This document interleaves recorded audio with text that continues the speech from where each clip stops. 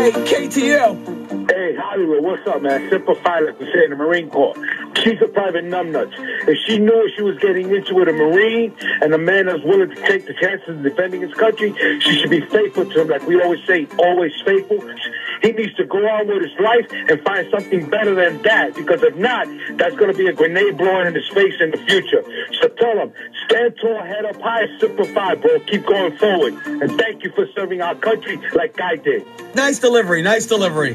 Thank you. Put it on the air, please. All right. Hi, KTU. Who's this? I wasn't cheating. What does that mean? I know I wasn't cheating. I know I got that too. Well, listen to the update here. Guess what happened?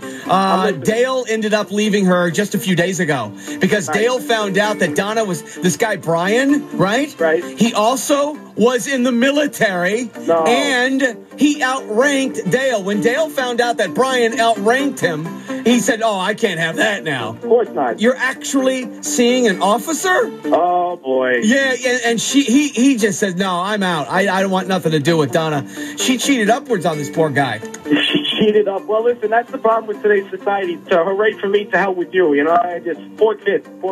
Well, it's better that it went down this way and not down the road. And thank God they didn't have any kids. Oh yeah, 100%. You're absolutely right.